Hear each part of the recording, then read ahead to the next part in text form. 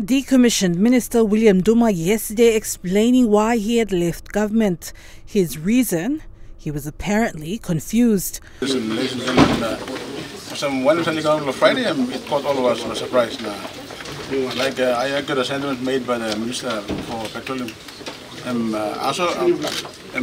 Confusion come under confusion. So if you read the standing orders and the organic law carefully, power of lieutenant in parliament and response and leader of government basically, and then if he is absent, a minister.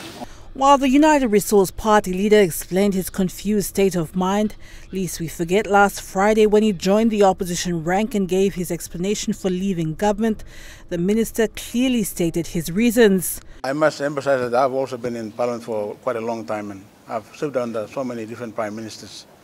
I've seen the performance of the economy, ups and downs over the years. Most of you will remember that when our Prime Minister, James Marape, announced his decision regarding POGRA, I was one of the first national leaders to actually support this decision because I believed in our economy being controlled by our people. But I later realized, as we progressed through, I realized that there was no plan B.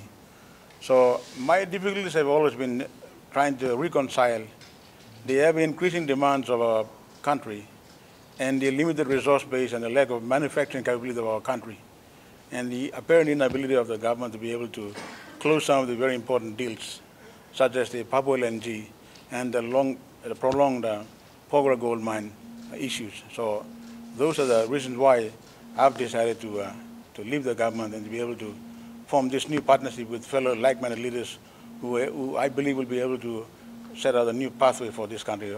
Prime Minister James Marape welcoming him back on Monday to the Lolawata government camp, and on Tuesday allowing Duma the spotlight to explain his decision. We were caught off guard by one or two who were running this dubious scheme behind the lines. So he will say on what happened on Friday.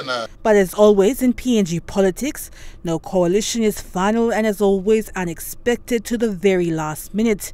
And in Mr. Duma's case, realization can come at any moment. All the sudden on Friday, it caught all of us by surprise. And what we've done is simply undo the wrong and set it the ship for our country. Adelaide Siraks Kari, National EMTV News.